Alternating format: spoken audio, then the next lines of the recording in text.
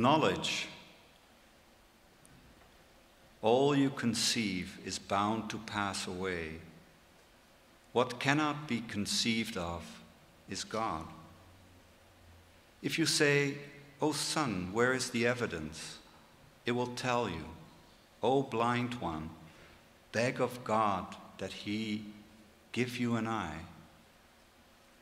This world, which is illuminated by the sun, would burn to cinders if it came any closer. Become spirit and know spirit by means of spirit.